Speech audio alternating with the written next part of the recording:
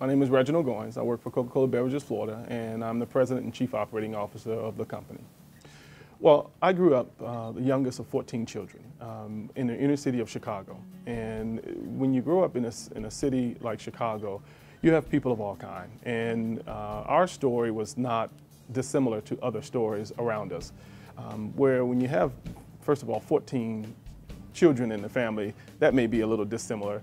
But quite frankly, when you have that many people in the family, you have to be very thoughtful and mindful about how you put food on the table for that many people. When you grow up, when you don't have a tremendous amount of resources, you make sure that you are appreciating what you have today and making sure that you are constantly reaching back and paying it forward so that other people who may have a similar situation has a little bit of an easier way to go.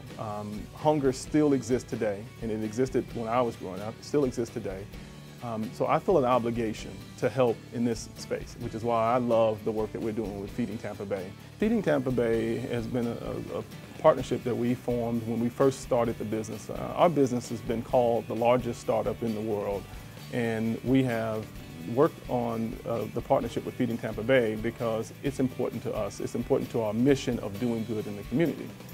What we do with Feeding Tampa Bay is we make sure that we are providing product for times where food is being given out and beverages are being given out, but we also partner with Feeding Tampa Bay to raise awareness of the hunger issue that is seen in all of our communities. And so we are citizens of the community, and we feel like it is our obligation to help a great organization like Feeding Tampa Bay.